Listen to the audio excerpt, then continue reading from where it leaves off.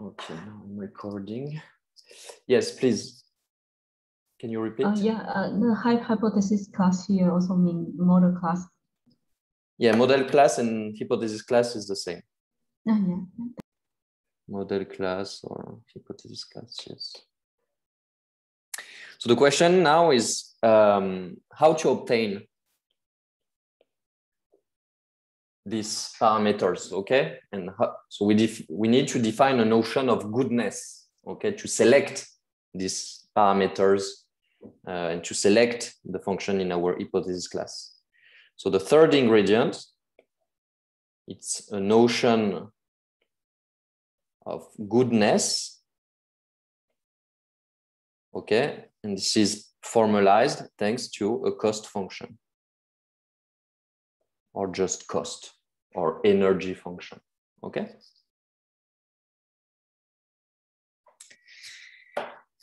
So cost function, we denoted it generally C, capital C, which takes as input a true label that belongs to the training data, okay? And our prediction, okay, according to the current model theta, and it spits a number which is non-negative, okay?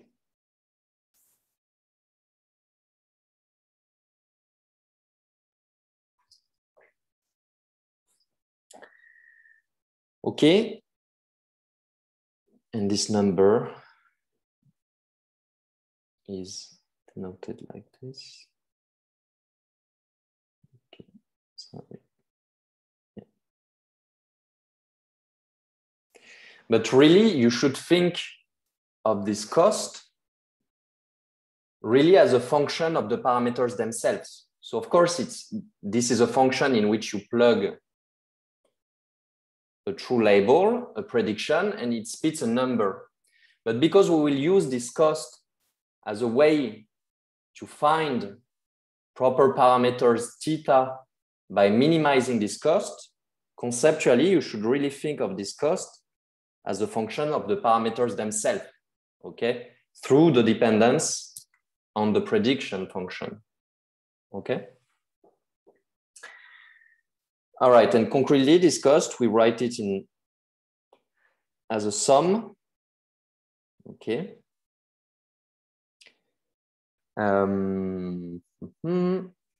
It decomposes as a sum over the data.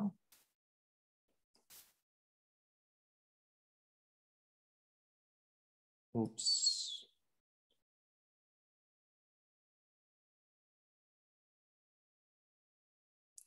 Okay, and for example, when we take the mean square error loss, the quadratic cost, or sometimes I say loss, this is another way to call this function.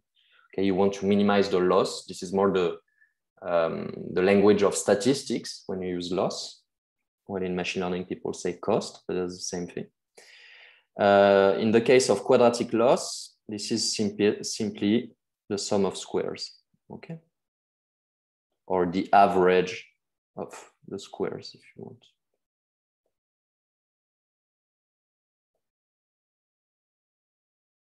Okay. And once we have this defined this notion of goodness, okay, we are ready to set up the learning problem. And learning becomes what? Becomes finding the parameters, okay, and these parameters will depend on the data, okay, which will be the minimizer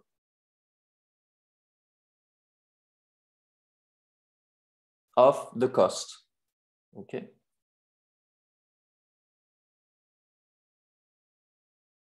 Where this cost, I denote it like this. I don't write the sum, I write it in matrix form like this, but this is what I mean, okay.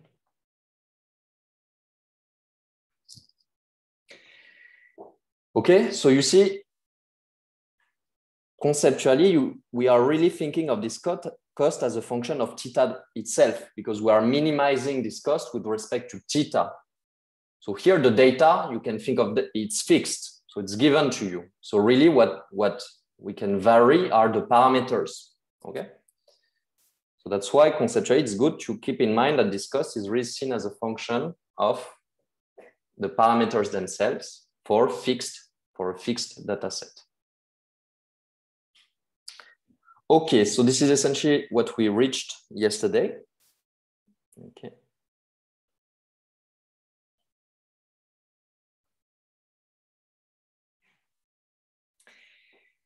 So now I would like to give few steps that I will call the machine learning workflow.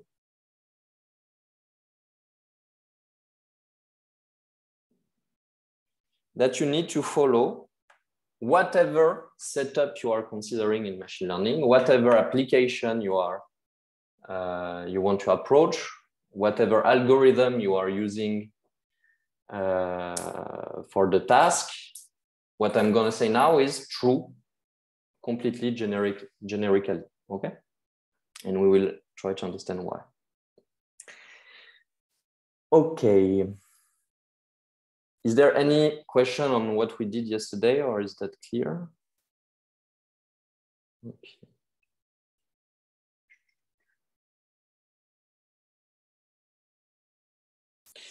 Okay, so the machine learning workflow is a procedure that allows to essentially answer how to find a good predictive model. And don't worry, if it's still a bit abstract, in 10 minutes we're gonna start an application. We're gonna code a real learning algorithm and to see how things work, okay? But before doing so, let me give you a generic recipe. So something you have to do before attacking any learning problem, that's why I put a 0. This is the first thing you have to do. So always to keep in mind, is to divide the data set into two subsets, okay? So the whole data that you have access to, okay, you have n data points, which means n pairs of input of size p and associated output. You're gonna divide it into two subsets, okay? The first, I will call it the training set. And the second one will be called the test set. Okay, so is this symbol clear for everyone? So this symbol means the union, okay? It means the training set and the data set, okay? This reads N, okay? And we will require, and this is absolutely crucial,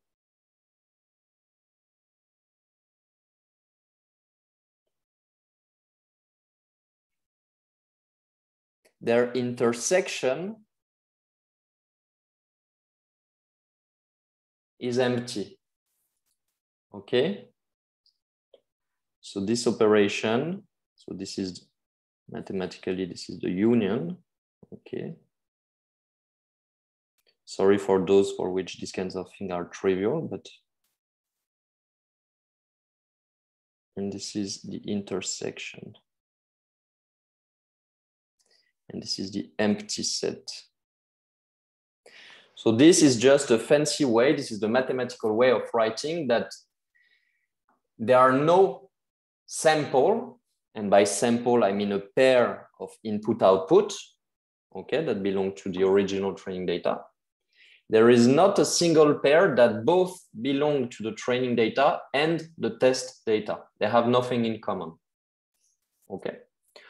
Of course, all the data that you have access to here, we always assume in machine learning, okay, that's the basic assumption, that all these pairs of inputs and outputs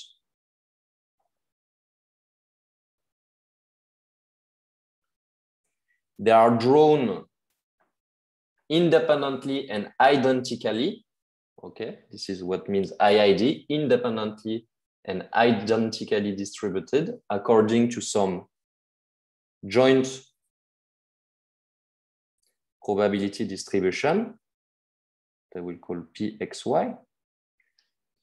This probability distribution is unknown. This probability distribution is what fully captures the rule that connects inputs and outputs. This is the unknown thing, the unknown system, the unknown process that you are trying to capture in some way, that you are trying to learn. Okay, this is unknown. And the assumption is that all the data points that you sampled, that you have access to, are drawn IID according to some joint law, joint between input and outputs, which is unknown. Okay, so no.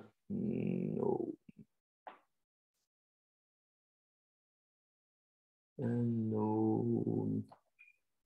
Okay.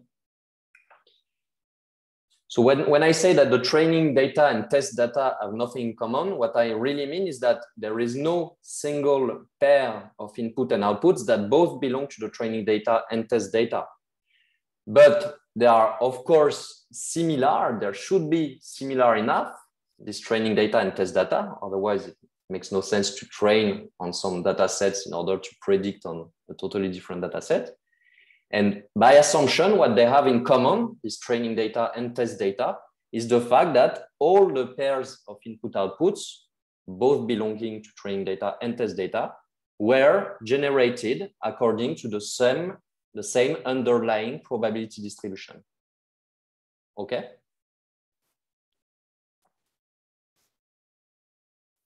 So this is really the basic assumption in machine learning. It is always underlying whatever you're doing. You have data which are randomly sampled according to some unknown distribution, and you are trying to find a good predictive model able to capture this unknown distribution. Okay.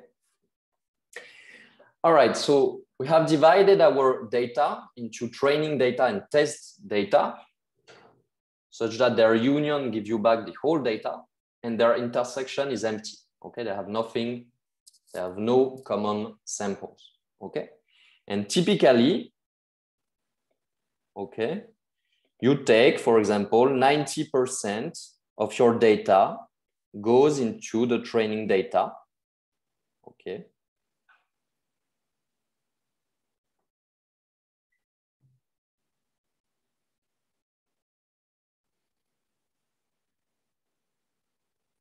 Okay, with n train, the number of training points, which is around 0.9 times n, where n is the total number of data points, while the remaining 10% go in the test data.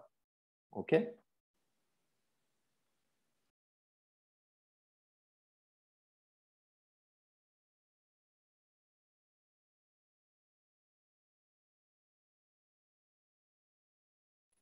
Okay, and of course, by construction, you have that n, the number of training points plus the number of test points is equal to the total number of points of samples. Okay.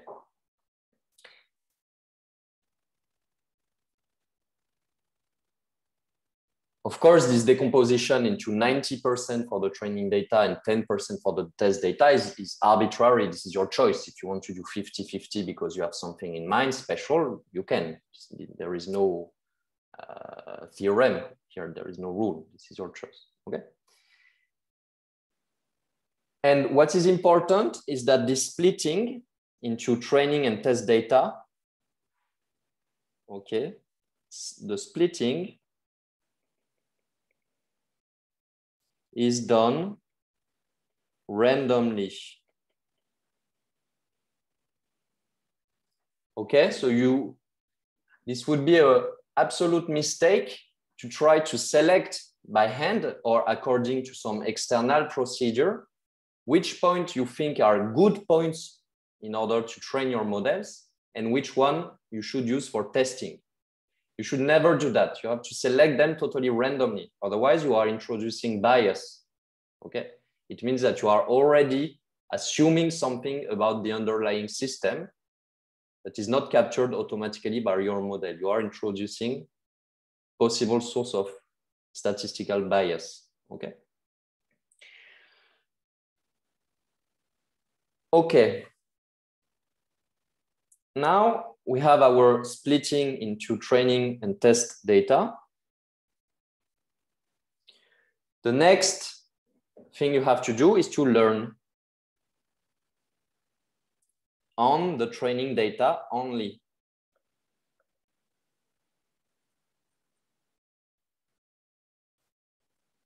Okay, otherwise this division would make no sense. What does it mean? It means that what I was writing before, the learning procedure, which is concretely an optimization problem, a high dimensional optimization problem, is actually done on the training data only. Okay.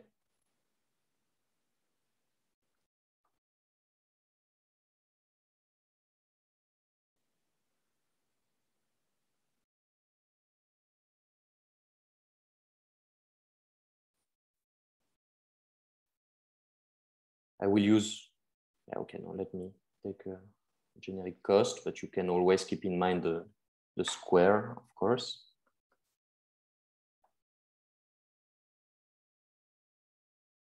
Okay. So here concretely, this sum means that you are summing only over the pairs of inputs and outputs that belong to the training set. Okay.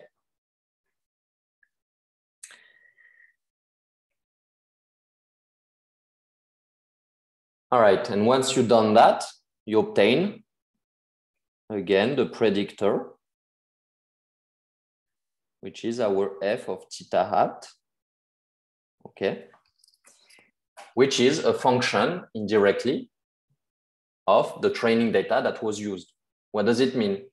It means that, okay, implicitly, this function is a function of the training data according to this training procedure, which means that if you were to change the training data, your model, your learned model, your predictor, your final function, the one that you chose in your hypothesis class, would be different. Okay? So here you have a notion of stochasticity, of randomness, the random choice of the training data that has to be random, okay? And we will understand why. We said why, otherwise there is bias. So due to this randomness, the predictor is itself a random function, okay?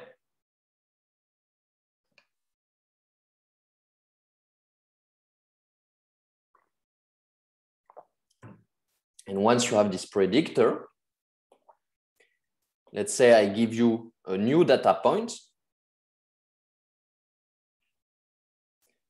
that was not in the training set, okay? That was not used to train the model.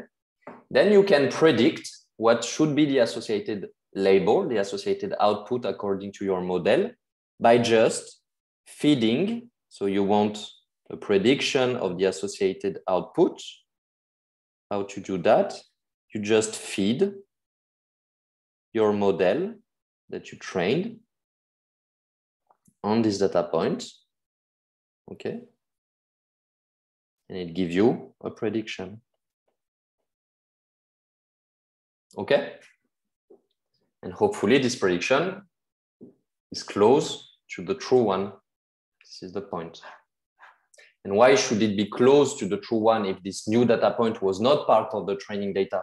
Because what you hope is that your training data was a good representative, a good sample of the true underlying probability distribution. And therefore, it captured enough characteristics, enough features to be a good predictor. Okay.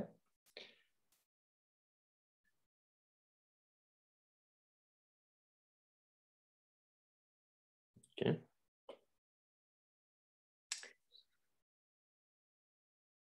Now, and maybe this is one of the most important point, and this is really the crucial point of machine learning, which makes it very different from classical statistics. Okay. You need to evaluate your model. Okay. Because now that we trained a model, that we obtain a predictor, okay, prediction function, how can we tell whether we did a good job? Okay. So is someone able to tell me what should I do to evaluate my model?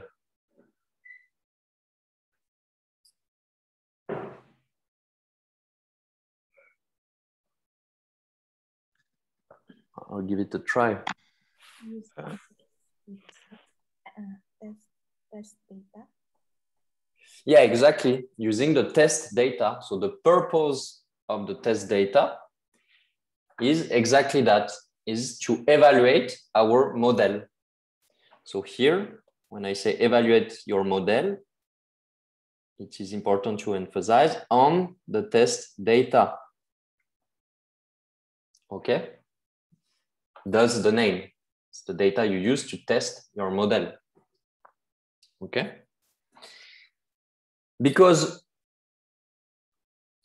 again, what was the main difference between machine learning and statistics? Machine learning is concerned only, or mostly, at least in those courses only, with prediction. Okay.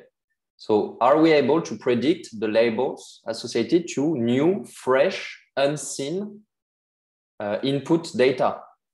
Okay. So we have to be able to answer in some way this question. And so we have to use fresh, unseen data. And hopefully we have some fresh, unseen data, because at the beginning, we have divided our data into two separate sets, one that we used to train, and the other which was not used to train in any way. So this test data is completely uncorrelated to the learning procedure that you used. So it's uncorrelated to your model.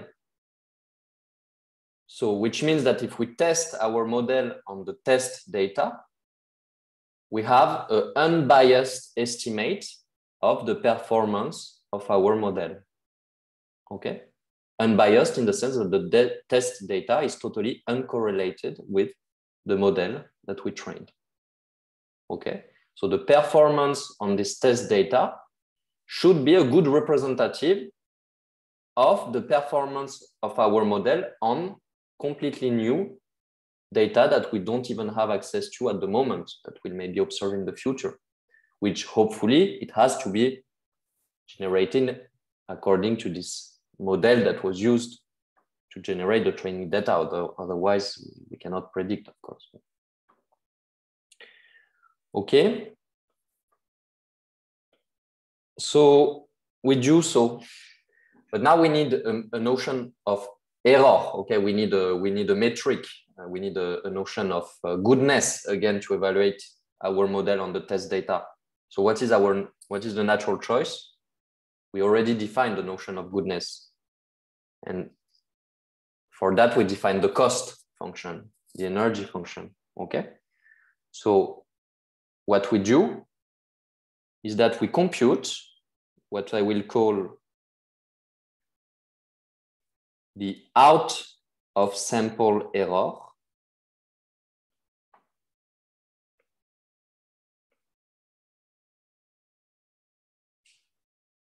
out of sample emphasizes that these are an error related to data that was not used for training. So it's out of the sample you used for training. And so this out of sample error is nothing else than the cost evaluated between the predictions of your model and the true labels in the test data. Okay?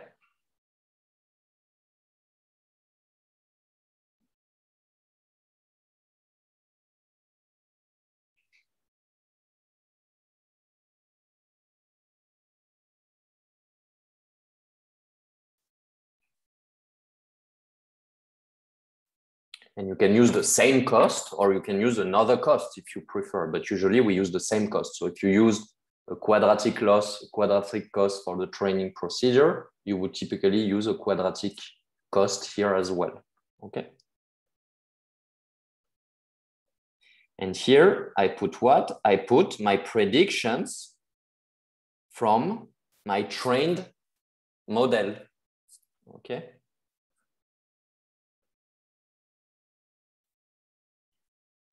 This again, I wrote it also like this. And here you see now the theta hat here is fixed. It has been obtained from the training procedure and the training data. And we chose it, now it's fixed. And we are evaluating its performance by computing this error metric, which is the out of sample error. Okay. This one is fixed by training. Okay. And this out of sample error is also what we call, okay, so in books, you may see a slightly different definition. You can, but at the end, it's the same thing. We also call it the generalization error. The generalization or prediction error. Or at least this is a good estimate of the true generalization or the true prediction error. Okay.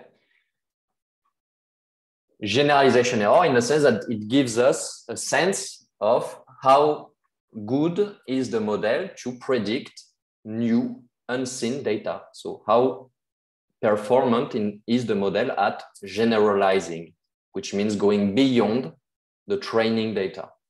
Okay.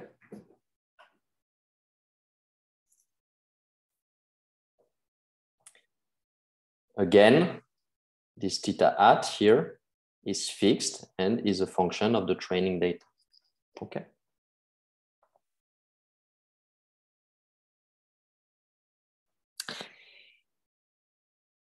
And this quantity, this generalization error, has to be put in contrast with another error, which is what? Which is what I will call the in-sample error.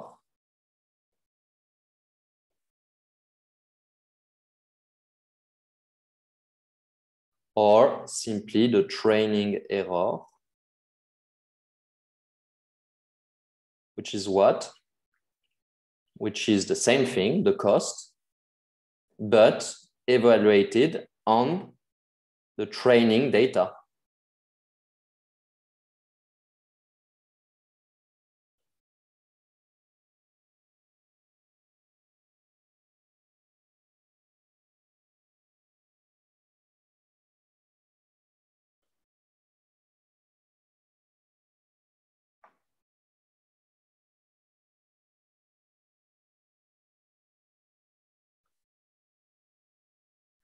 Okay. So for example, so what do we do when we learn? Okay, here, this is the learning procedure. When we are learning, we are trying to minimize the training error. So learning is equivalent to minimize with respect to theta, the training error. If I see this training error as a function of theta. Okay, that would be that function. This would be the training error seen as a function of theta. So learning is about minimizing the training error. And once you reached a minimizer, you obtain a scalar number, you obtain a number, and you can call that the final training error, okay? Which estimates how good your model is able to fit the training data, okay? So this quantity tells you how good your model can fit your training data.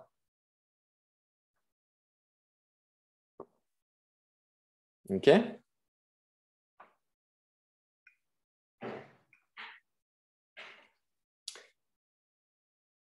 But here I said that in order to see if our model is good or not, we use the out of sample error, the generalization error. And this emphasizes the main question again in machine learning, which is not, you're not trying to find a model able to fit your data. You are trying to find a model able to generalize on unseen data. So the quantity that really matters is the out of sample error, okay? This is really what you are interested in. You want to reach a low generalization error, okay? And as we will see, it does not necessarily mean that you reached a low training error. And this is the whole difficulty of machine learning. And the opposite can happen. It's not because you are finding a model able to perfectly fit your training data, which means finding a model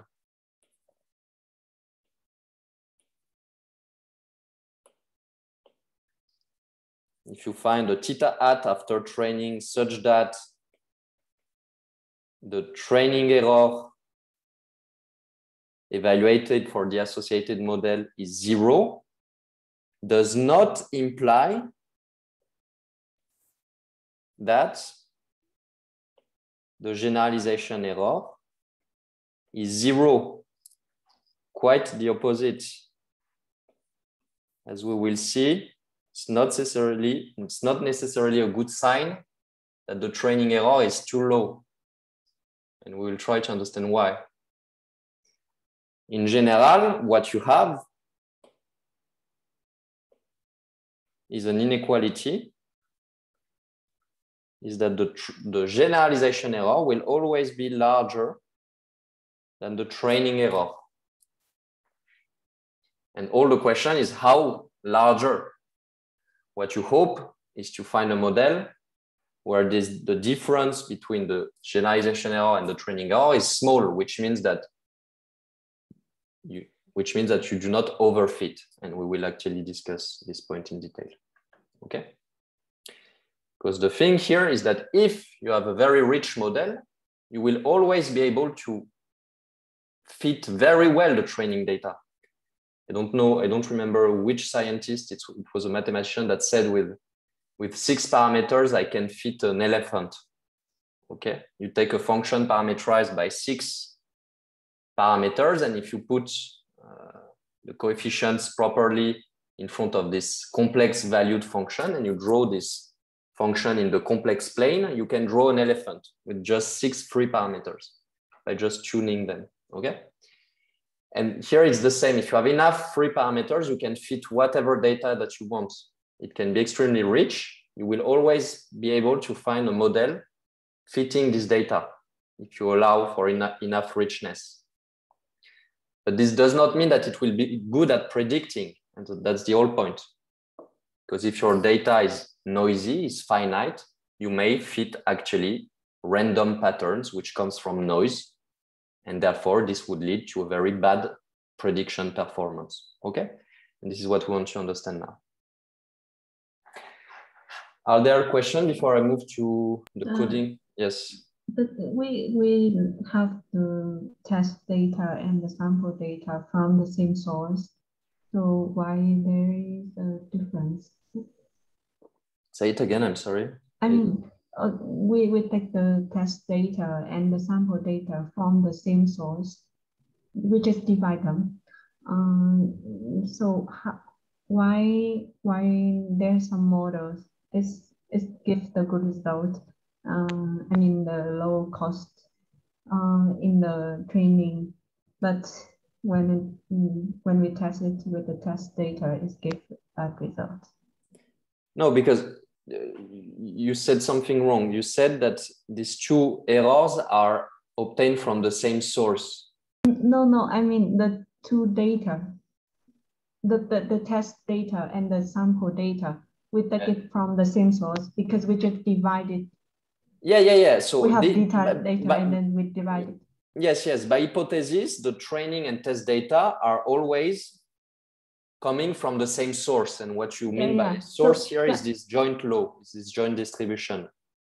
So yes, the test data and training data are made of samples that are drawn from the same joint distribution, from the same source.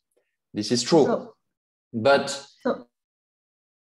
it does not mean that once you fit the training data, you found a model that is perfectly able to capture this distribution. Okay, maybe you find a model which is good enough to describe the training data, but think in the extreme regime where you have almost no training data. You will find many ways of fitting this training data, yet most of them will not be correct to predict. Okay. What if I have a very large training? That's a very good question, and we will explore right now all these questions while coding. Okay, but to answer your question, if you have infinitely many data points, okay, actually the empirical distribution of the data is then equal to the true statistical distribution. Okay, so if you have very, very many points, you are able to completely reconstruct this distribution. And therefore, in this case, the training error and the test error should be the same, because both the training data and the test data would contain enough data to fully capture the distribution. And so you would not have a difference between the two. But the point is that in machine learning, you always have access to a finite amount of data. And this creates, so the data can be noisy intrinsically, and it is finite. And this finiteness of the data is a source of noise also. Okay. So let's see that. And here, let me just say a last thing. Imagine that you have two algorithms or two machine learning procedures that you want to use for some tasks, to solve some tasks. Let's say you have a neural network on one side, which is a fancy algorithm. And on the other side, you have a linear regression, which is just trying to find a linear fit for your data, a linear relationships between inputs and outputs, so the simplest possible rule. And you want to know which one is the best. What you do is that you train these two procedures on the same training data, and then you test both results, both predictors on the same test data, and you will see which one gives the best. Okay. Or if you have different versions of the same algorithm, let's say you have multiple neural networks architectures, or you have multiple linear models, but with a different number of features, etc. You can choose which one is the best by training both of them on the training data and testing them both on the same test data and choosing the one which has the smallest test error. And so choosing a model, okay, by minimizing the test error is called cross-validation. Okay, and this is the unique single recipe to choose a model among different classes of model. Okay. All right, so let me now open the notebook. Let's discuss a bit what is going on.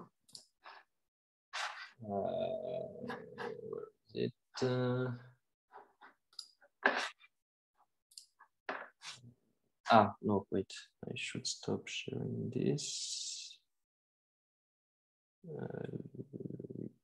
Stop share. Okay, and I will do stop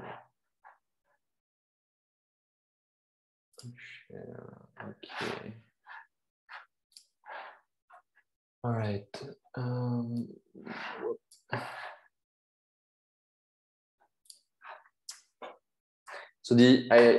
So I hope you had a look to that. I will scan through it, but yeah. All right. So what we want to understand with this notebook is something simple but very deep question: is why is machine learning a difficult problem? Okay, why is it difficult to learn from data? And by learning, we really mean. Can you please zoom a little bit? Yes.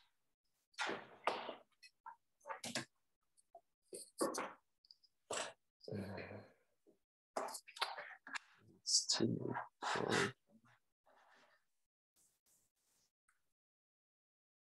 Like this, it's okay? Yes, thank you.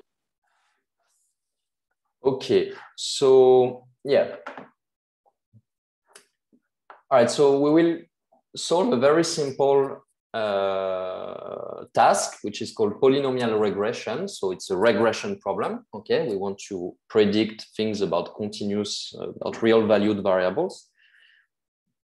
And it's called polynomial regressions because, as we will see, the features of the data will come in the form of polynomials. And the model that we'll use also will be a polynomial, okay? All right, so, okay, let me read. We want to fit data with polynomials of different orders. This goes the name of polynomial regression. So we will see essentially how things change when the data is noisy and finite. So essentially, I want to answer exactly the question of this person that asked them 2 minutes ago. And even if the task is simple here, it contains all the difficulty of more advanced machine learning problem. Okay, so take this notebook seriously, and I strongly advise you to play with it after the course a bit more to gain intuition, because this intuition will extrapolate to much more complex problems. So consider a data set, okay, outputs and inputs. We have n data points, okay, and in this case, the x's, okay, the inputs will also be real numbers like the outputs, okay, so it's a simple data set. And we will see that these x's, will take them as IID random variables between 0 and 1, okay, uniform variables in 0. And the unknown rule that connects inputs and outputs, the ground truth rule, if you want, which is unknown to us as statisticians, is of the following form. Yi, the output, is some function f applied to the input x plus Gaussian noise, okay? And of course, the function f is unknown, and in general, you don't even know that the noise that has been added is additive and it is Gaussian. You don't know all that, okay? The only thing you know is the data, okay? But in this ideal model, we will generate these outputs like this, and the noise will be centered, and we'll have a identity covariance, so it is uncorrelated, okay, with variance equal to sigma square. So we will call this unknown function the true features, in the sense that it's the true rule that generates the outputs, okay? As always in machine learning, all data points in the training and test sets are assumed to have been generated independently from the same unknown joint distribution. This is what I said before.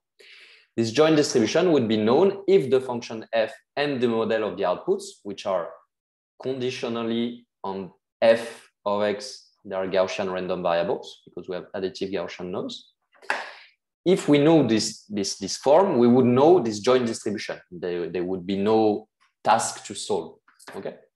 But of course, all that is unknown. The only thing that we know is the data set. Okay. So now we need to define a model class, an hypothesis class, okay, in order to make predictions. So what we will assume is one of the simplest possible class, which is the class of polynomials up to order alpha, okay? And this class, this hypothesis class, will be parameterized by a vector theta index alpha, which is of size alpha plus 1, which are the coefficients in the decomposition of this point in the polynomial of order alpha. So the first coefficient is a constant. The second coefficient is the coefficient which is in front of x. The third coefficient will be in front of x squared, and so on and so forth. So here is our polynomial. Okay. These functions represent the model or hypothesis class, and we will use such functions to make predictions. Okay. And this function encodes the class of features that we are going to use to represent the data, which in this case are polynomials. So here it must be clear in your mind that sometimes the data that is given to you is what it is, and it has different features, and you don't have to change anything before processing it.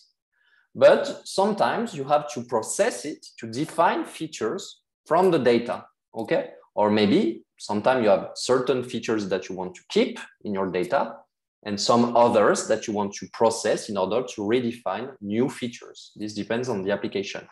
In this case, the data is extremely simple. The inputs are just scalar numbers, are real numbers.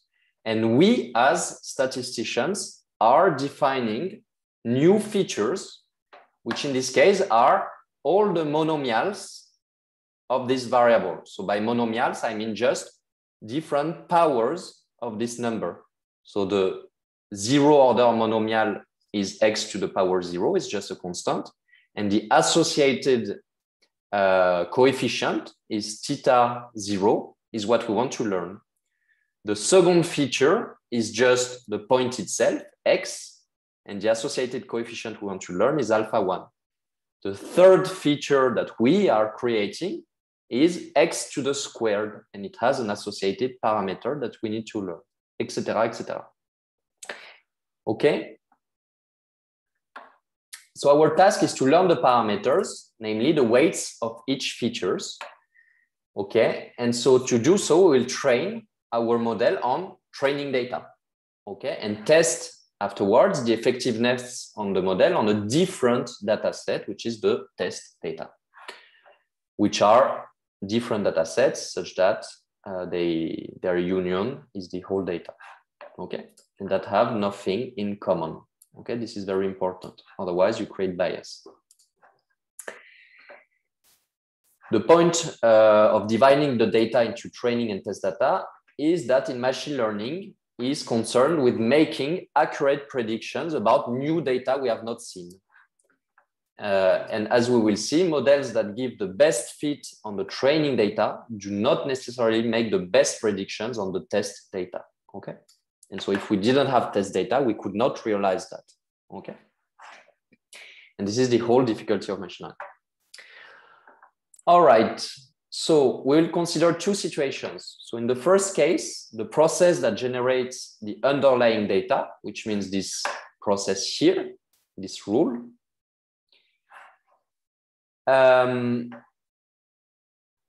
will belong to the model class that we use to make predictions. What does it mean in polynomial regression? It means in a case where the function, the true function underlying the relation between input and output, is itself a polynomial of an order which is low enough to be included in our hypothesis class. Okay?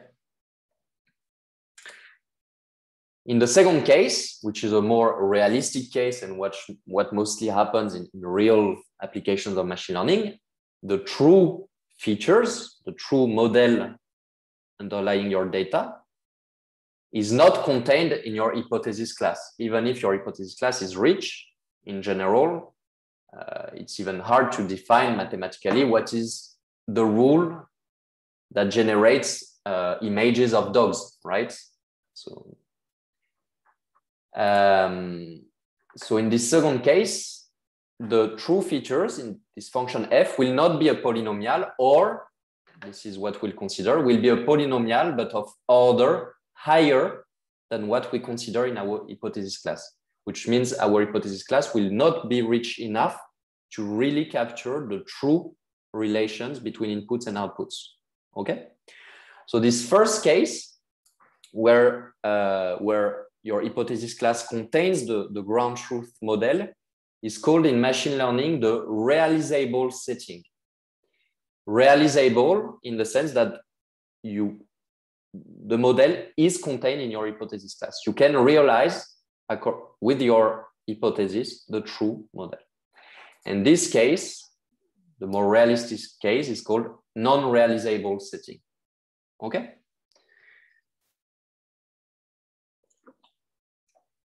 But even if it's non-realizable, it does not mean that you are not able to predict well enough. Okay? So we'll consider three model classes. The first model class will be the set of polynomials up to order 1, which means just linear models, a constant plus a coefficient times x. Okay, it's just a line. The second class will be polynomials up to order 3, and the last one will be polynomials up to order 10. So of course, the third class contains the second class, which itself also contains the first class, right? We have classes that are richer and richer.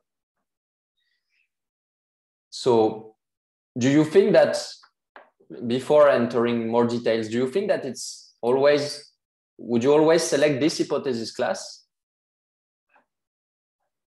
in our machine learning problem here? Do you think it's, if you have the computational power to train a richer model, to train on a bigger hypothesis class, do you think it's always better? And if yes, why? If no, why? It is like the Taylor expansion. So we can expand everything based on the polynomials. But I think it consumes a lot of computational power. But let's forget computational power. So are you saying that it's always better to consider this class? Maybe no. It be dependent on the question itself. For some problems, maybe it'd be easier to use another function. Okay, so that's a partial answer. The answer is it depends. Okay, and I agree with you. It depends. So do you have another try? Yeah, for instance, a polynomial of order 10 won't work for a linear model. That's not true. A linear model is a polynomial of order 10 where most coefficients all coefficients are equal to 0. So. Yeah, but so you can fit a linear model with a polynomial of order 10. Maybe it depends on the range of the data. On the range of the data, okay. I think if we have polynomials of order 10, it has a higher chance to have overfitting. Yeah, that's precisely the good answer. I think it's better to do a learning curve before you decide which thing you should do.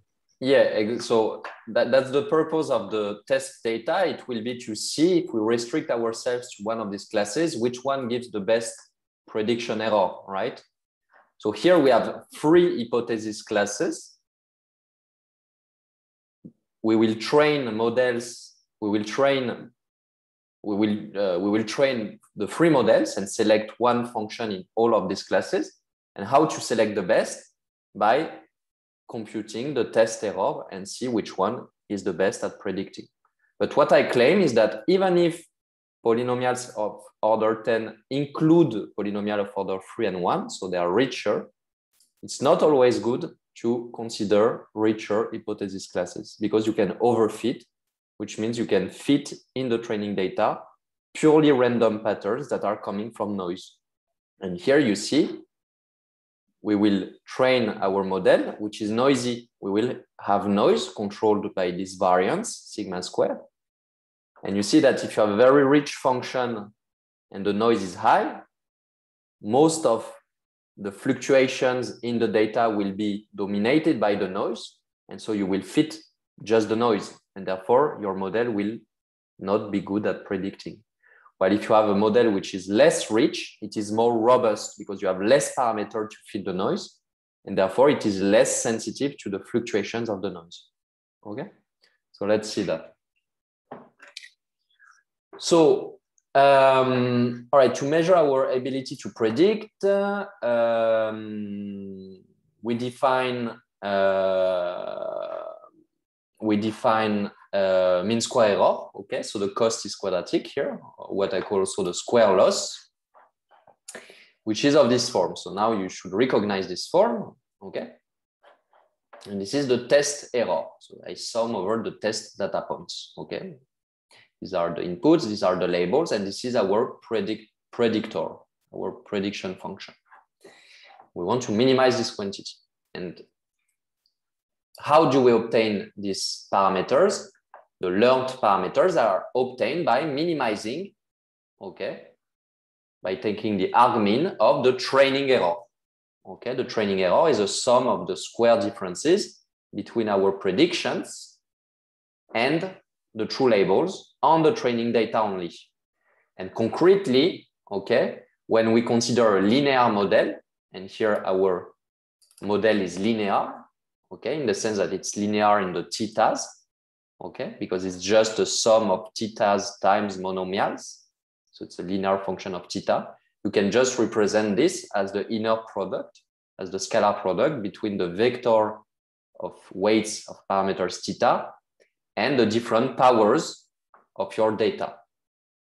It's clear? So this X here, so the training error in this case can just be written as the square difference, the L2 norm, between the matrix X, the design matrix or the input matrix, times the vector of coefficients minus the vector of labels. Okay, this is just a more compact way to rewrite this thing because our model here is of this form. It's just linear combinations of the different features. And the features here are just monomials of our data X. Okay. For example, if you, so this data matrix is of size n trains times alpha plus 1. Each row is a different sample.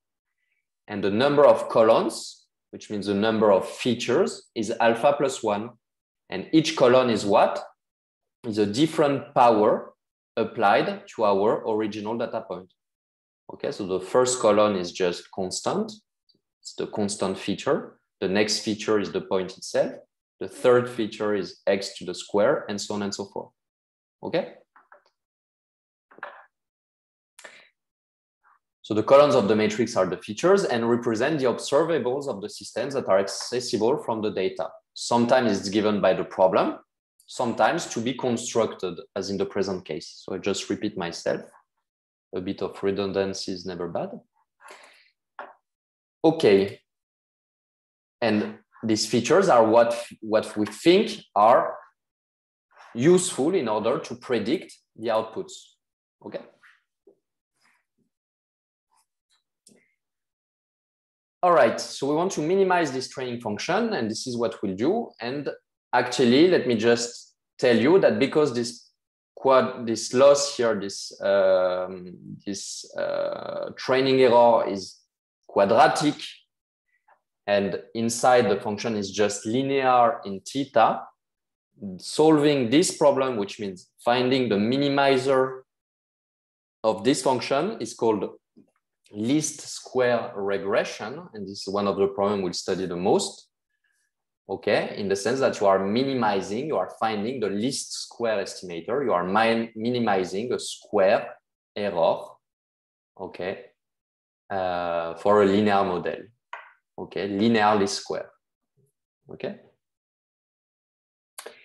And because this cost is quadratic and inside is linear, the solution is unique. This is a convex function of theta, okay?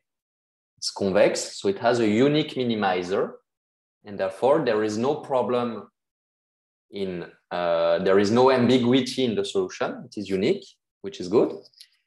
And also we can find it easily, okay? In this case, there is a closed expression, and we will study that in the next courses. Usually there is no closed expression, and even in certain convex problems, there is no closed expression, but at least you know the solution is unique. And how to find the solution of a convex function, you can just start from a random point and follow the gradient until the gradient is 0. And it's called gradient descent, and we will study that. But for this simple least square problem, the solution is direct. We will see that, okay? All right, so we start by considering different cases. So one case will be that the rule between inputs and outputs is just a linear rule, so very simple. And then we will consider a case where the rule, okay, the relation between inputs and outputs up to noise is a 10th order polynomial, okay? And we will see what happens when we try to learn on these different, in these different settings using our different hypothesis classes, okay? Okay, so let's see what happens. So we'll start with the case where f of x is linear.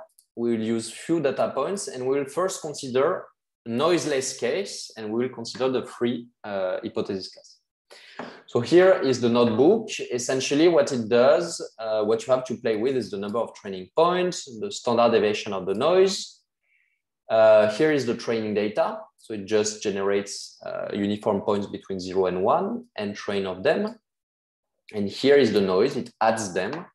So I will not go into too much details. You have to be able to read the lines of basic Python notebooks like this, okay? Here I'm defining the model. So how the true labels will be generated from the inputs.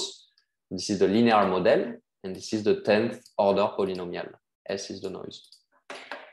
And here I obtain the data according to this model, okay? And here is where I do this linear regression. This is the model that, this is an object that constructs the linear regressor. Here I'm fitting the data. I'm just asking to solve the least square problem I discussed with inputs given by x and the outputs given by y, okay? Okay, and then I will plot what is going on, okay? So I let you decode these lines, and here I'm doing the same, but with third order polynomials. And the first line here is just doing what? It's creating a matrix of features where the first column is constant, the second one is just x, the various samples of x to the power 1, the second column is the various samples of x to the power 2, up to the power 3, okay, degree equal to 3. And now I'm doing again the least square, I'm solving the least square problem, but now on this expanded matrix, where now the features are all polynomials up to order 3, and I'm fitting on my training data. The fitting is done. Yeah, it's done here. I'm fitting on my training data the model. Okay. Sorry, the fitting is done here. Here I'm constructing the object. The fitting is done here. I give it the training data x and y. And then I'm plotting stuff, okay? I will plot the cost, the training error for the free hypothesis class. And then we will test on the test data. But at the moment, we just consider the training error. And here I'm doing the same, but for the 10th order polynomial, where the hypothesis class is the class of 10th order polynomial.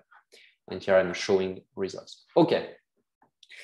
So let's start with a case where I have, let's say, 10 training points. It's not much. And the noise will be 0. Okay. I'm running my code. What do I observe? All right. So the training data are those, sorry, so I want to start with the case where the true model is linear. So I will put linear model. So the rule between y and x is just 2 times x, which is there, plus noise. And I have no noise in this case. What happens? Okay, so what happens is that the blue points are the training data, which are essentially uniform points between 0 and 1. Okay, I have 10 of them.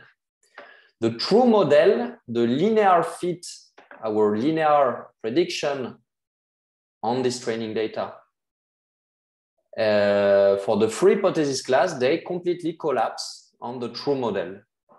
Okay, and why is that so? Was it predictable? It's from 0 to 1. So they are the same. Yeah, but the thing is that you see, and the training error you see is 0, essentially 10 to minus 31 numerically, it means 0. The training error is 0 for all free models. Why? Because there is no noise. There is no noise, and the true model is linear. And our free classes, our free hypothesis classes, they all include the true model. And so therefore, if there is no noise, so the data is completely clean, and our hypothesis class are rich enough to contain the true model, then we are able to fit completely the true model. Okay, so there is no discrepancy.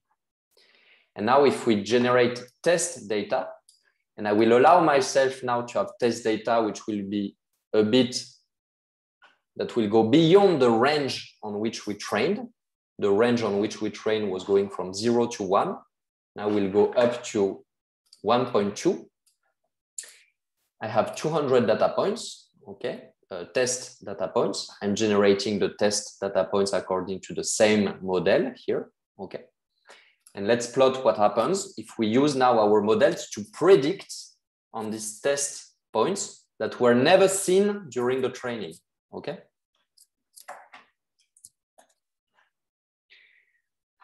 We see that the test error or the generalization error, the out of sample error, is again 0 for all free models.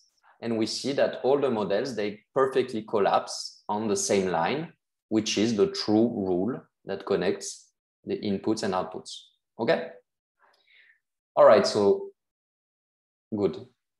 We learned that if our hypothesis class contains the true model and there is no noise, the fitting problem and the prediction problem are basically the same.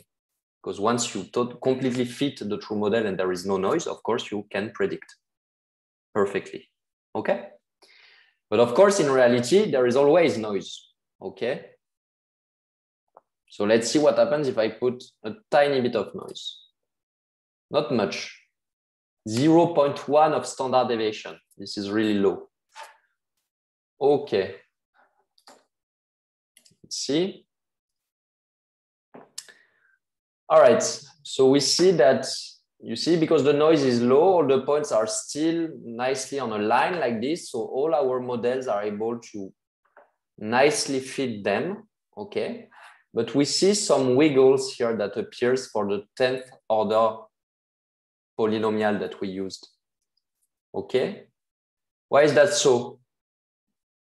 Because you see, actually, if we were able to zoom on each of these points, we would realize that only the 10th order polynomial is really passing through all the points in this case. Why is that so? Because you have 10 degrees of freedom in this model, actually 11 for the 10th order polynomial, and we have 10 data points. So you are able to perfectly fit them. Okay? And this is what happens. And indeed, we see that the training error for the 10th order polynomial is 0. And we also see something that may look weird, but that's actually the case. The linear model gives a worse training error than the polynomial of order 3, even if the true model is linear in this case. Okay. Now let's see what happens on the test data. What do you expect? Which one should be the best? given that the training error is 0 for the 10th order polynomial?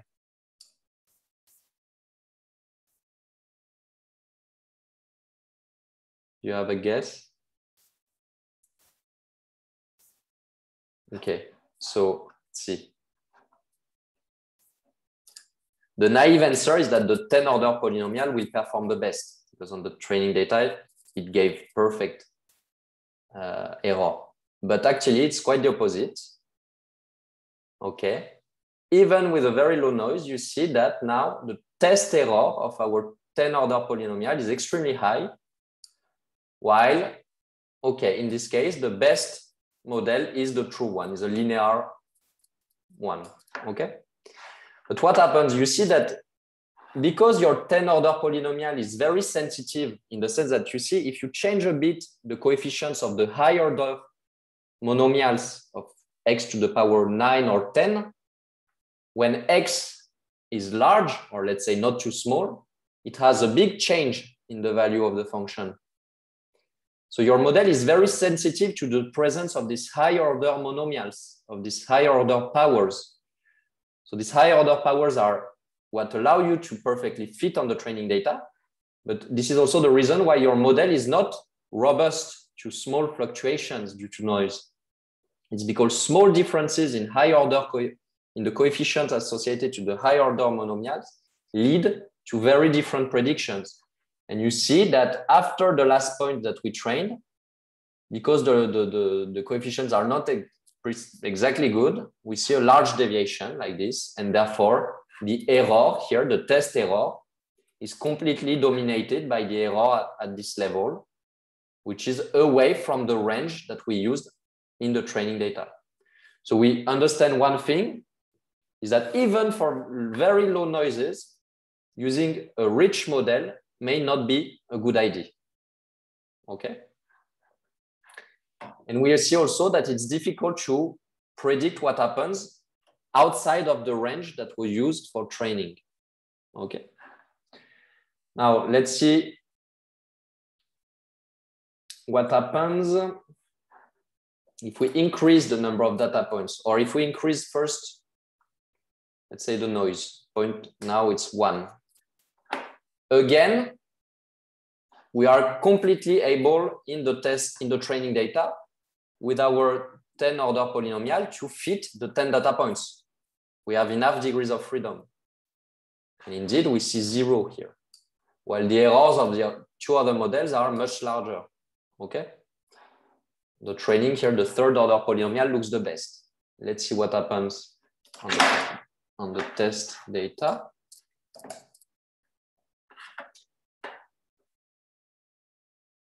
Okay.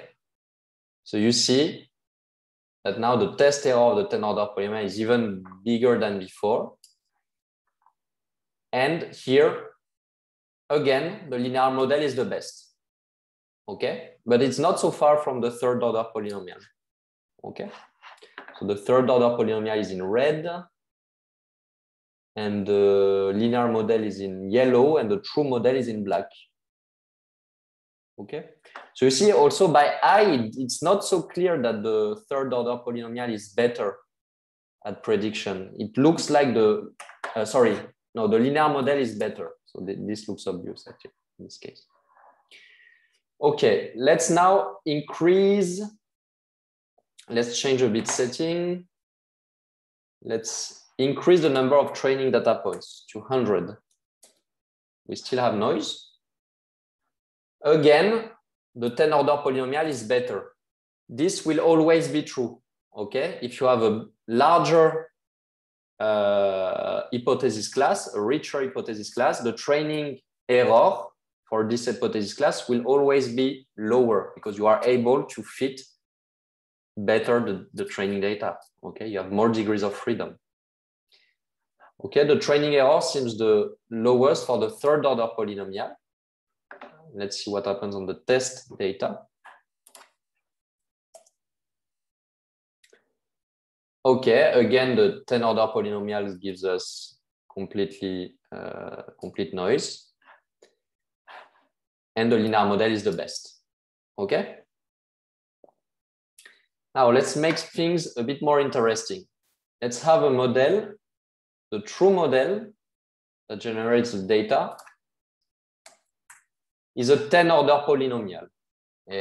Actually, it is 2 times x minus 10 times x to the power 5 plus 15x to the power 10. Okay, so this is the true relation connecting inputs and outputs up to the noise. This is the function f here. Okay, which is unknown, which we don't know as statisticians. All right, so let me start with a noiseless setting, and let's say few points again, 10 training points. What do you expect?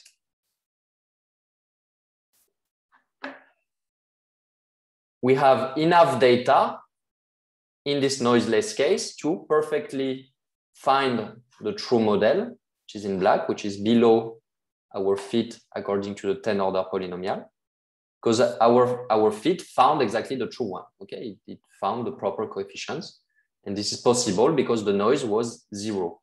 Okay, and the linear model is doing the worst in this case. This is the best linear fit for this training data. And the best third-order polynomial is this red line. And let's see what happens on the test data. What do you expect? Which one should be the best?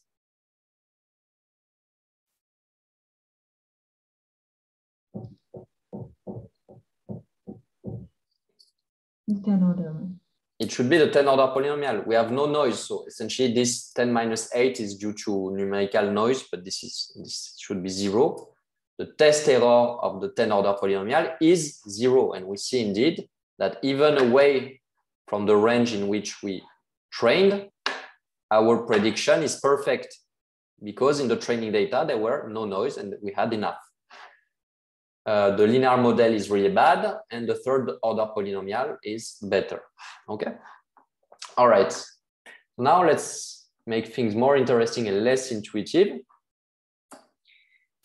We put a bit of noise, let's say 1, and we train.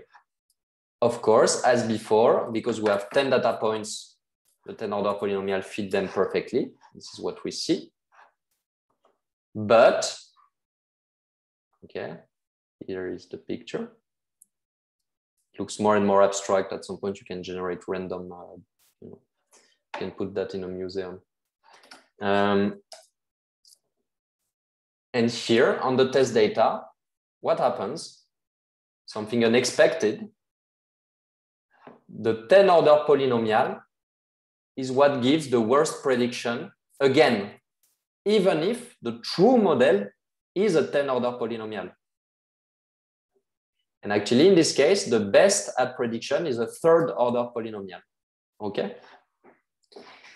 Because you see that what we fitted was essentially pure noise, and therefore, on the test data, this noise is uncorrelated with what we fitted. We are not able to predict at all the outputs for the test data, and especially away from this range due to this hypersensitivity of our 10-order polynomial to the noise fluctuations.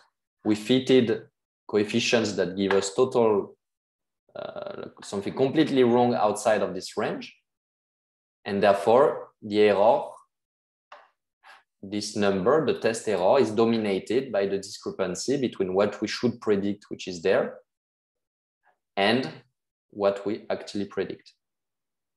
Okay. Wait, is there a miss? 1 second.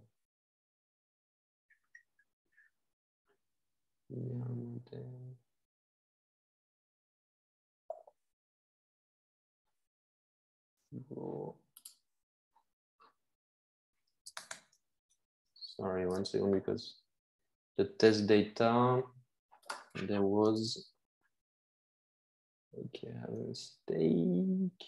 Give me 1 second. Yeah, I know what it is. Okay,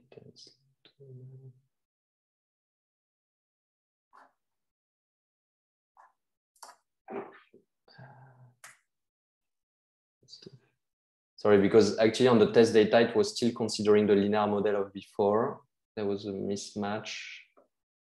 It's because I changed something last minute, which you should never do before a class.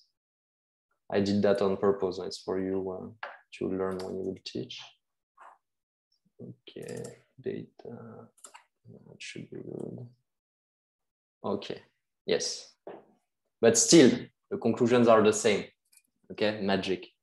So, okay, we have our, the true model is our 10 order polynomial, which is the black line. But still, our 10 order polynomial used for the training is still the worst by what I said before. Okay, it's super sensitive to the noise of the training data. And therefore, we were not able to correctly correctly capture the true rule, the true relation, which is in black. And in this case, the best prediction is obtained thanks to the third order polynomial. Why the third order? Because given this data set, having a polynomial of order 3 seems to be the best trade-off between model complexity, model richness, in this case, the number, the higher, the number of monomials in our decomposition, and the fact that we have stochasticity due to noise and due to the finiteness of the data. So the best trade-off is in this case the third order polynomial, in the sense that it's rich enough to capture sufficiently many features of this black curve, of this 10 order polynomial. So you see the red line that we fit is not so far from it. But at the same time, it's robust enough to noise due to the fact that it has few degrees of freedom, and therefore it's less sensitive to noise. Okay? And you will see that even if, let's take even smaller noise. So let's take more training data to see what happens, 100. And we keep the noise at a standard deviation of 1. So the true model is still a order 10 polynomial. Again, as always, the 10 order polynomial gives us the best training error. But on the test data, let's see, it gives again the worst, even if you have more data. You would really need to have a huge amount of data to start to average out the effect of the noise, if you want. Okay, so you see now our 10 order polynomial is more, is closer to the true model, the black line, even a bit away from 1, actually no, and suddenly you have a divergence like this. Okay, let's put even more data points. 1000 for the training. Okay, so we see that on the training data, the true model in black and our blue line seem very close. Let's see if it predicts well. Okay, in this case, you see we have enough data. Given the amount of noise in the data, we have enough of it to average out the effect of the noise. Okay, at least in this range, up to 1.2. But if we go a bit, if we try to generalize a bit more away, we go to 0.5. Again, we see at some point that we have a discrepancy that got too big. Okay, so here it looks close, but actually you see if you are here, what you predict maybe is there, and the true point, the true model is there. So actually these two lines, the discrepancy at this level here leads to a very high test error, which leads to this high number. In this case, the best model is the third order polynomial. Let's put 0.2 again. Okay. Let's go again to 100 data points for the training. And that's the end of the course, essentially. All right. So I strongly suggest you to play a bit with these experiments and to get this feeling. You know, try random parameters here, the number of training points, the noise variance, then the range above which you are trying to generalize here, the number of test points, and try to get the answer a bit in advance to get a feeling of what will be the best or not before looking at the plot to see if your intuition is good. Because you see, we understood many counterintuitive things that I will summarize before leaving you.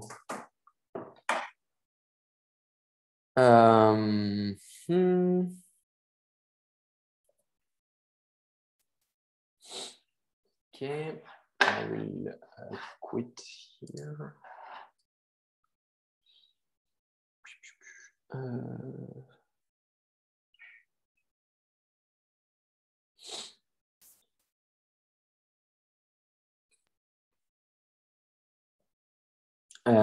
Okay, so let me write the key points that we understood from these experiments that may look naive again, because we're just doing polynomial regression on very simple data and so on and so forth.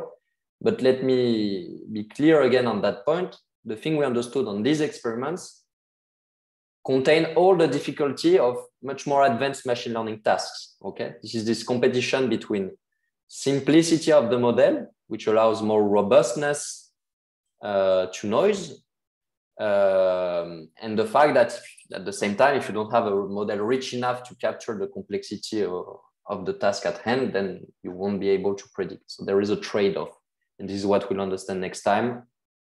Concretely, mathematically, we'll formalize this idea, which is called the bias variance trade-off. So this is what we'll do next time. I advise you to look at the chapter 2 or 3 in the notes. You will read about that. But first, play a bit with the numerics. All right, so let me just say a few things we understood from these experiments, which apply generically to machine learning. One, fitting is not predicting.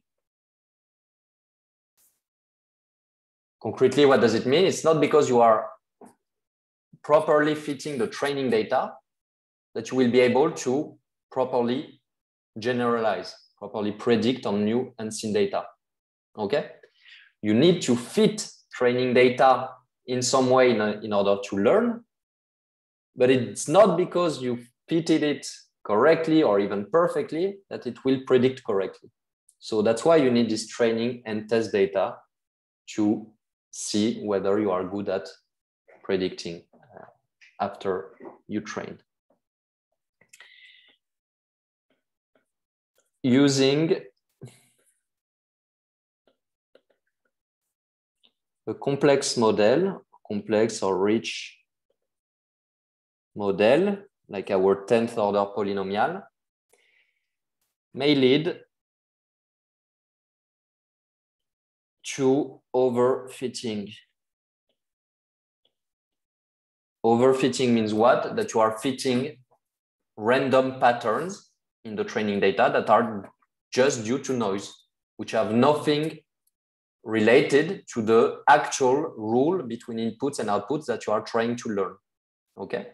And you have enough degrees of freedom in your model. If your hypothesis class is rich enough, you will capture these random patterns, which will lead to bad prediction performance. And this is called overfitting, fitting too much the training data. Okay.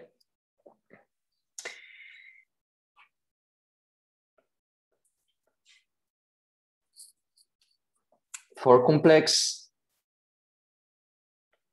data sets and small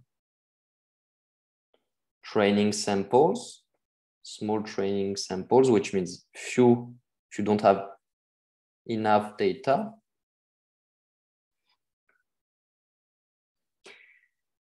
simple models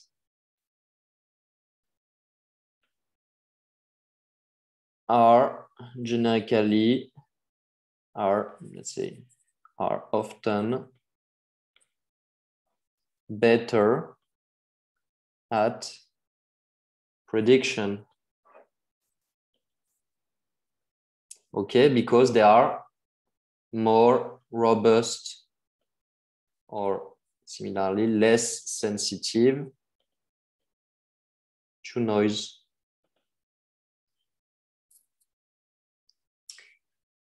Okay, and finally, it is difficult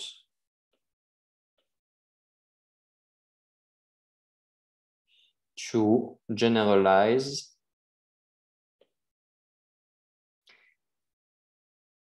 away from the range used in training, or said differently, in situations not encountered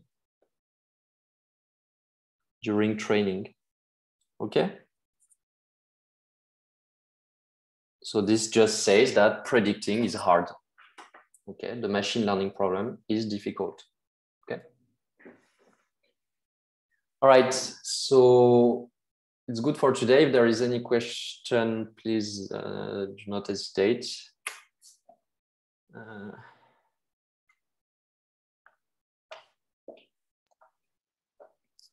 Can I? Yes, you can.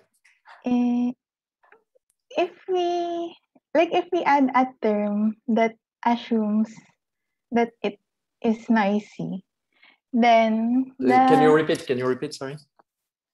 Wait. If we in the G sub alpha, if we add a term, yes. Huh? No, go on. Yeah. If we add a term that assumes that it is noisy, then that 10 order polynomial will be good. The performance of the 10 order polynomial will be better. I didn't catch the middle of the sentence. So if No, if your hypothesis class is 10 order polynomial, yes. But we add a term for the noise. So then the performance will be better. If you add a term for the noise, you say if you are trying in some sense to include in your model the presence of the noise. Yeah. Yeah, you can do that, but if you want to include stochasticity like this, you need to do Bayesian statistics, and I will discuss that. But essentially, so this I said it at some point when you assume that the cost, so in the model we were considering, we have a linear model like this. When you assume a quadratic cost like this, okay, implicitly you are already taking into account that you have Gaussian noise. And we will understand that in detail, not the next time, but the time after. I will explain why is that the case.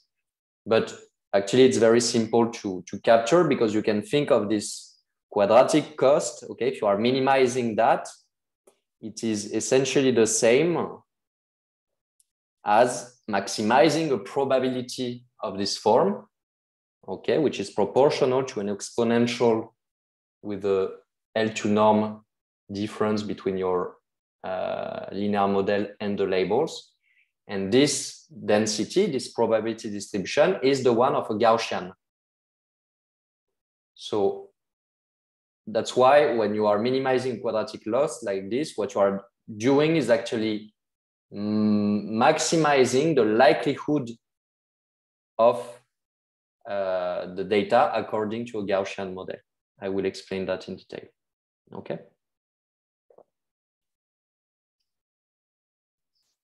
Okay, I have a quick question. Yes.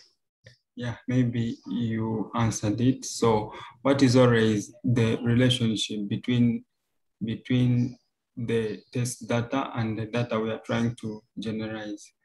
Because you say that we are trying to predict something in the data which we don't know. So my question is that what is the motivation of choosing the data I'm going to test on such that I generalize it on the data that I don't know? Yes. So the underlying assumption that we always make in machine learning, and which in some sense has to be true, otherwise you cannot predict anything, okay, is the following, is that you assume that the data you have access to, which are pairs of inputs and outputs, okay, they are always generated. They are independent random variables, which are generated independently and identically. So this IID means independently and identically distributed.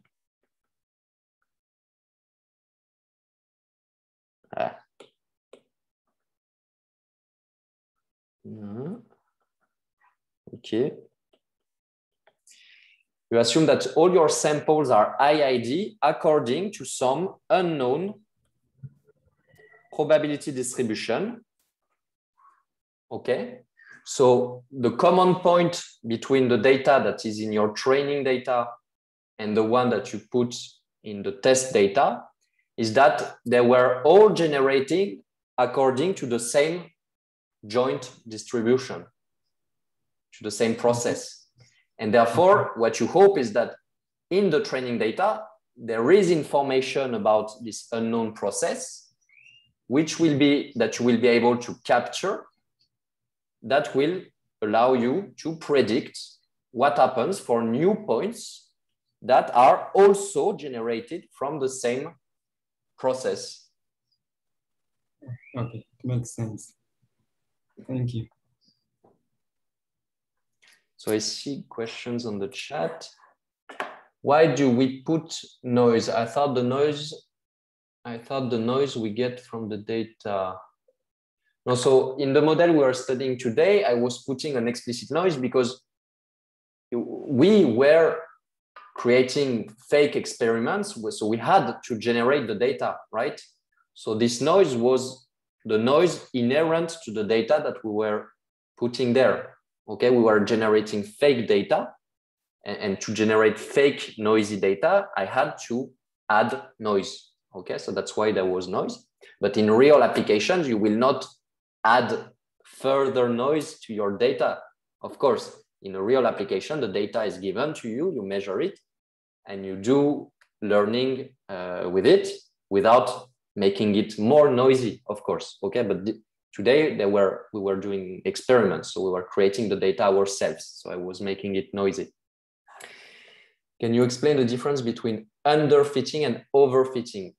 Yes, so actually I will spend the whole course on Friday to explain this difference. But essentially overfitting means that given the amount of data that you have access to and the level of noise in this data, you consider an hypothesis class which is too rich, okay, which is too complex, and therefore you will fit random patterns that are due to noise. This is called overfitting, okay? Underfitting is the opposite. It means that you are considering a model, an hypothesis class, which is not rich enough to capture the complexity of the rule that connects inputs and outputs. Okay, so for example, think you can repeat the experiments we did today where you take a 10-order polynomial for the true model, you put no noise in the true data, and you try to train a linear model on it. What you will see is that you will be very poor at predicting, even if there is no noise, because what you will obtain is a linear model, while the true model is 10-order, and therefore you will not be able to predict correctly because the model you assume is not rich enough to capture the true model. It's called underfitting. And what we want to discuss next time and to understand is how to find the perfect balance, the perfect trade-off between overfitting and underfitting to be at the right sweet spot, okay? Can you talk about Gaussian process regression? We will mention related things when I will discuss Bayesian inference, but we will not discuss in detail Gaussian process regression. If you want to send me a mail and ask me a precise question, I'm happy to try to answer, but I will not discuss it right now. All right, is there another question? Yes, right. The course on Friday at what hour? What time? Sorry? Yes, it's at 4:30. Okay. Okay. Thank you. Thank you very much. Yes. Sorry, I would like to know, will we cover something called recommended systems and image segmentation and so on? No, I'm asking, will we cover this? If we will do that in the course? Yeah. No. We'll be much more humble. Yeah. No. So this is the basic thing of machine learning. Yeah, I mean, this course is really about understanding the fundamentals of machine learning, but I will not do advanced techniques. Okay, so this is an introductory course. If you want to understand things about specific advanced techniques, you should go elsewhere. And recommender systems, for example, is not a supervised learning problem. It's an unsupervised problem. And it's related to clustering. So if you want to look about that, I think you should look at clustering. And in the review on which I'm basing the course, you have many things about this. So you can just read there. Yeah. So we will cover PCA also or not? No, we will not cover. I will just do supervised learning. So essentially I will do linear regression, then logistic regression for classification, then the perceptron, which is the simplest neural network. And then we will do slightly more advanced, we will discuss a bit deep neural networks to try to understand what are these machines. And that's it, yeah. Okay, thank you very much. Okay, I'm having my last question. Yeah. So from what we have done from the three polynomials, like we say that the one that fits the test data very well is the one that we will use to work on the generalized data, right? Mm-hmm. Yeah, so can't we have some cases where the one that we think that doesn't fit well, it happens that it is the one that can help us in fitting the generalized data? So you mean cases where if you select a model which has the best prediction error on the test set, at the end is not the best in a real, for new fresh data? Yeah. From what we are having from the three of them. So, or it is always true that no. This one that fits. You know, things are only always true in mathematics. You know, things are always true in certain asymptotic limits when the number of points the number of samples go to infinity. Okay, as long as you are in a real practical setting with finitely many data, anything can happen, but there is no, you know. So there are a whole field, actually, if you are interested about that, which are called pack bounds, which tells you that there are people that spend their entire career on computing, on giving bounds on precisely what you are asking, in the sense that if you select some model with a certain performance on some data sets under certain conditions, what is the probability that for new fresh data on which you did not test at all, you have a certain deviation from the training error you measured on the test data, and you can obtain bounds on that. And And this is there is a whole theory connected to that. It's called statistical learning. Okay. Okay. And people do their career on statistical learning, but we will not do statistical learning. It's this is a whole course in itself. But in general, in practice, you should select the one that gives you the best test data, Okay. the best test error. Sorry. Okay.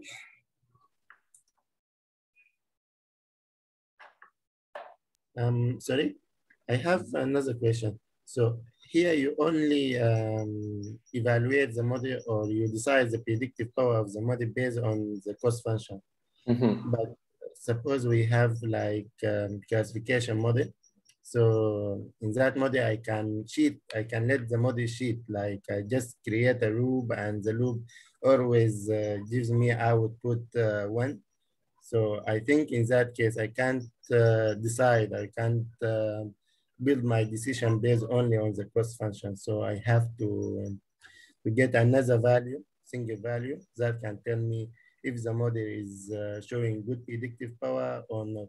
Am I right? Or?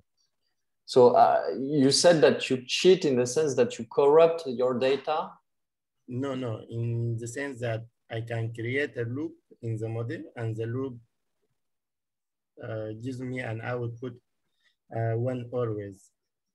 So like by doing that, I can get very small cost function. So in that case, the error will be very small. Yeah, but when you do that, you are not a good evaluation of the model. No, of course, but I mean, if you, I don't understand the point of generating data which is always 1. Then it means you are learning. There is no structure to learn. If you generate data which is always constant, then what I mean, I have the data already, but what I am cheating is the prediction of the model. Okay, you change the prediction. Okay. Of the model. So, and of course, the cost function will be based on the prediction of the model. Yes. So because it is just the difference between the actual value and the predicted value. But it will be high. Yeah. This error will be high. Yeah, it will be high or it will be small. It depends on what I am going to predict exactly. Like what I'm going to classify. Is it, am I consider the positive or the correct answer is 1 or the correct answer is 0? But what I'm asking is the cost function only enough to evaluate the model or to decide whether the model is showing high predictive power or not? I'm not completely sure to understand how the setting you are discussing, but if more generically the question is whether the cost function is enough to assess whether the model is good at predicting or not, this question is complicated in the sense that it depends on what you mean by enough. It depends on the application. You may define multiple costs and evaluate your prediction performance according to different notions of costs. Okay.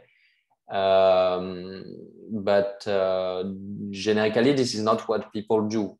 I don't want to fake that I know, but let's say everything I've heard of and read about is always going the direction of selecting a cost that we think makes sense for some reasons, because, for example, in the quadratic loss, the probabilistic motivation behind that is that we assume Gaussian noise, Gaussian corruption of the data. In this case, you should minimize the quadratic loss, and I will explain why in detail at some point. But you may have another model of noise in mind, in which case it's better to consider another type of cost. But whatever you have in mind, that at some point you should define a cost and stick to it, and use that as a metric of goodness.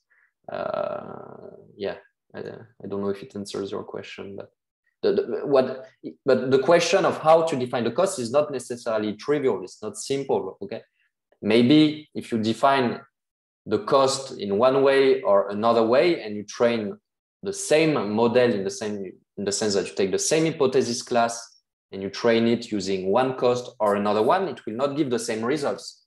and it's not clear which one you should take a priori, okay? And maybe to select which cost you should choose, maybe you can do cross-validation, which means you train your model according to the 2 different costs, and then you choose the one with the best prediction error on the test data. This is cross-validation.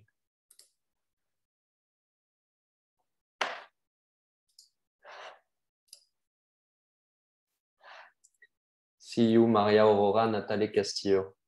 See you soon, Friday. So, is there any other question?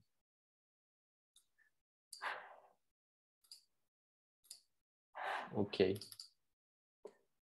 All right. So anyway, I'm there Friday to answer more things. All right.